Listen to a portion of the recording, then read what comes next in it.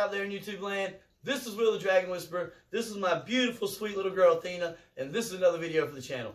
Now, first off in this video, I want to send some big shout-outs to some people. Black Strider 147, first off, who wrote one of the wittiest, most clever, funny comments I've ever gotten on the channel on the last video I made with Rex and Tyrus, the live feeding, and it made me laugh out loud. Thank you so much, Black Strider 147. And another big shout out to Midnight 24435, who wrote one of the most thoughtful, nice, most encouraging comments I'd ever received on the channel. He really took some time, and it was well written, and I really appreciate it. He said a lot of things that I needed to hear at the time. So big shout outs to both of those guys, Black Strider 147 and Midnight 24435. Now this weekend I was able to vend at the Replicon in Charlotte. It was really awesome. Got a lot of great footage for you guys, and we'll be posting that video later on in the week or first of next week. Now, Sunday was my birthday, and I was very blessed to have a vendor and a close friend that gifted me some really cool animals to add to the collection, and I'm super excited to show them to you guys. The first will be the Dendrobatus tinctoris azuris, which is the blue poison dart frog, and I also got a pair of Peter's banded skinks. So in this video, I'm going to be throwing the enclosures together for both of those species, and while I'm throwing those enclosures together, I'm going to be going over briefly, kind of quickly, their general care. So I hope you guys enjoyed the video, and hope you guys smash that like button, ring that notification bell. So let's jump right into it, and let's hit the road. Roads? Where we're going, we don't need roads. Okay guys, at this time I'm going to go ahead and get the enclosure set up. I'm going to put the time lapse on, and while I'm doing that, I'm going to go over all the care information for the Dendrobatus tinctoris azuris, the blue poison dart frog.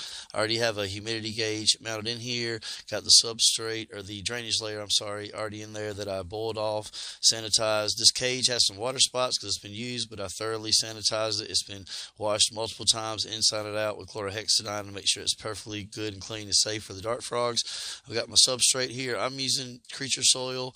I'll go over a little bit later why I'm using that. It's a mixture of a couple of different substrates. And then I've got my springtail colony, got a few enrichment items. I am going to put a few fake plants in here just to see how they work out, even though live plants is what you really want in your dart frog enclosures. Got a cork round there. This is the live plant I'm going to put in, a pothos. It's kind of a viney plant, so I'm going to see if I can't break it up and actually use it in a couple of different spots. And then we've got some different mosses and substrates we're going to use here to help the humidity, and I've got my screen that I'm going to be putting in over my drainage layer before I put the substrate in. So we're going to go ahead and get that rolling here and go over all the care information while the time lapse rolls. Here we go. Okay, these guys hail from southern Suriname, which is in northern South America. This is the Dendrobatus tinctoris. There's about 30 different varieties of tinks, as they're commonly referred to in the hobby.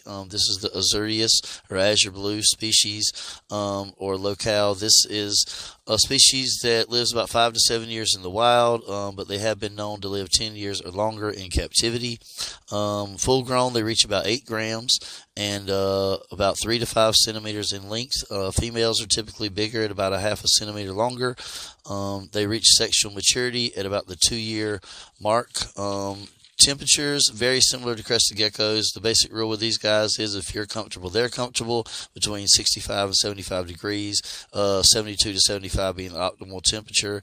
Anything below 65 at night, you might want to have some kind of supplemental heat, but make sure your temperatures don't get above 82 to 83 degrees is really bad for an extended period of time, and 85 and above will kill them quickly, like very quickly. Lighting, they don't require UVB, but they definitely can benefit from it. These guys live in the jungle floor, and so light does filter down to them, but most of the time they're in the shade and hiding during the day. So if you do use UVB, use a low whiting. Substrate, you want some kind of organic. I'm using the creature soil, which is a mixture of kind of eco earth, peat moss, organic soil.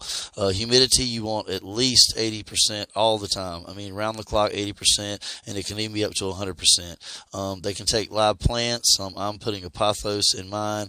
The general rule for enclosure size is 5 gallons per frog. You want to provide leaf litter or something that will give them some dry areas so that they don't get toe rot or foot rot.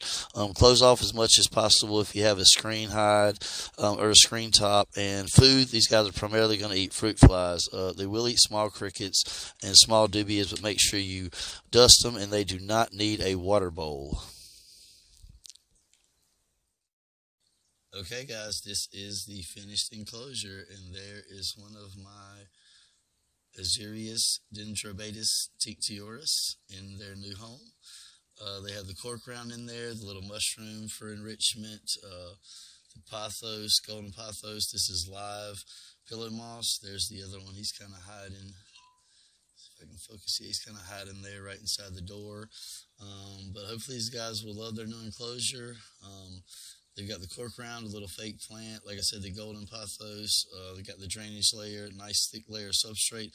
Got to get more moisture in there. That substrate is definitely way too dry right now. We've got sphagnum moss. I'm not sure what this white moss is. Hit me up in the comments if you do know. But spread the pothos out in a couple of places. I am going to give them UVB. I believe the same ideology as Adam from Wicked Reptiles, that animals that have UVB exposure in the wild, it doesn't hurt to give it to them in captivity. If they don't like it or it bothers them, they will go to places in their enclosure that they can get away from it, just like they would in the wild. And I believe it could be beneficial, so I'm going to offer it to my dart frogs. But this is the enclosure. I hope you guys enjoyed me putting it together and enjoyed me going over the care information for these guys. And I can't wait to watch them grow. They're so tiny and small right now, but I cannot wait to watch these guys grow up. See his little breathing right there. They are such incredible, amazing creatures, and I hope I've created a good little home. Okay, Peter's band of skinks originate in northern Africa in a region known as the Sahel, below the Sahara Desert, a semi-arid region. Please check out Living Art by Frank Payne, P-A-Y-N-E. His YouTube channel was invaluable with information on the species.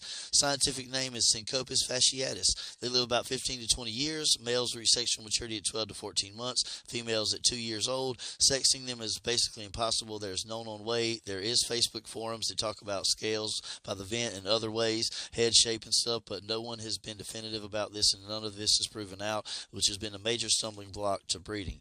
They reach about 8 to 10.5 inches full grown. Temperatures, a lot of care guides and YouTubers will say 110 to 120, but the only gentlemen successful to breed these guys over in Asia keep them in a rack system, and they use an under tank heating system at 95 degrees for the hot spot. So that's what I'm going to do with my setup, and we'll see how it works out. Cool side about 80 degrees. Lighting UVB is not necessary because they say buried in the sand in the wild. It can't hurt them, but it's definitely not necessary. Like I said, the guys that breed them do not give them UVB. They keep them in a rack system.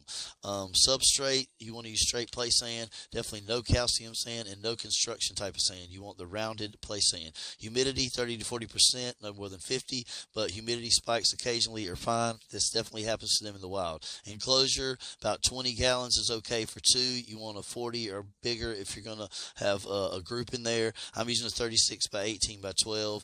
Cohabbing, I'm going to see how it works because I don't know the actual sex of these animals, but it's iffy. A lot of people I saw had males that fought. I saw scars. I saw females that bullied each other. So you want to watch the behavior for cohabbing. Definitely give them plenty of places to hide. Food, they're going to mainly eat invertebrates, mealworms, superworms, dubious, hornworms. Make sure you gut load all your feeders, and some will eat greens and fruits. Collards, mustard, and turnips, greens, and blueberries are the only foods I could find that I know work because there's no real food list. They've only been in the U.S. for about 5 years, and you have to give them a water bowl. They have been seen to actively drink out of it, and they will drink out of the water bowl.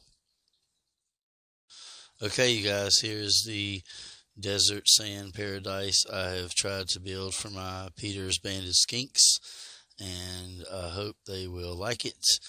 And they've got some dubia roaches already in there for tonight when they come out, because like I said, they are nocturnal. They got their water bowl back there in the corner. So I'm about to introduce these guys into the enclosure and see how they like it. And I have already named these two. I don't know what sex they are, so I tried to pick kind of unisex names. So I have named them Artax and Atreyu. That was the main character, the boy in Neverending Story, and his horse, which were two of my favorite characters when I was growing up. That's one of my favorite movies, and I just happened to watch it recently again. So this is Artax, and Artax looks really good. These guys are wild caught, but Artax looks really, really, really good. He doesn't look like he has any signs of MBD. He's very docile, a really cool dude. But you'll see once these guys get into the enclosure, you'll see why they're called sand skinks. We'll see how long it takes him. Yeah, and I love that about them. They just go straight in. They have this special scale that covers their ear, and I'll show you that on a Treyu. And these guys just go straight under, and they will move around during the day, and you will see them moving by the dirt. It's almost like Bugs Bunny when he moved around in the cartoons. And he's already emerged and looking for where he's going to ultimately go. But we're going to go ahead and get a Treyu out of the bag. And I'm a little more concerned about a Treyu.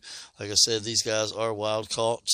And as you'll see here, a Treyu has, it looks like possibly some MBD in the joints there.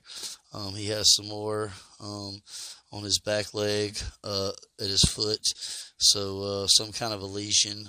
So we're going to keep an eye on a Treyu and see how he does. We're going to give him the best care we can, and he's going to go see the vet soon. If those lesions get any worse or they don't get better, he's going to be getting, you know, a good diet now and good feeders, and we'll see how he thrives, and we'll go from there. But these guys are so cute. You can already see them exploring in their little desert type setting and digging around, and that's so super cool. Matter of fact, I meant to show you. Let me get a Treyu back out of here. It's okay, baby. Blow the sand off of her, but they're so incredibly cute. But she's ready to go right now too, or he's ready to go. But if you can see right there, they actually have holes for their ears, but it's covered with scales, 2 scales, and that's what you see a lot of times in animals that burrow in the dirt. There's actually an ear hole underneath those scales, those 2 scales right there, but that's to keep dirt from getting their ear when they go to burrow. So that's a really cool adaptation that this particular species have developed. And a lot of burrowing lizards have that same characteristics. What a cute, adorable lizard. I really think these guys are going to blow up this year in the pet trade. Both of them are trying to dig into the same spot. That's pretty funny. Okay, guys, once again, this is Will the Dragon Whisperer. Thank you guys so much for watching the video. Again, big shout out to all the new subscribers. Please, you guys, smash that like button, ring that notification bell, hit me up in the comments if you have any care questions about your animals or any comments about the videos. And me and Athena will see you guys next time. This is Dragon Whisperer, and I'm out.